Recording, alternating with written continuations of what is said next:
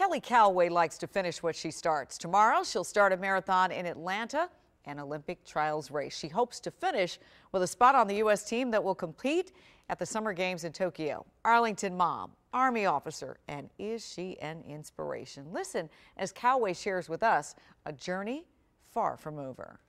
I had an awesome PE teacher when I was in 3rd grade who recognized that I was fast when I won the mile in school, and he instructed me to try out for the track team, which is really cool. I lived in Hawaii at the time, and I got made fun of for having blonde hair and stuff, and I didn't have a lot of friends. So I tried out for the track team, and I instantly had a bunch of friends, and then I was hooked. You know, I'm a mom of 2 and Army officer, and I try to fit my running in every day. So I had to learn very quickly to balance it.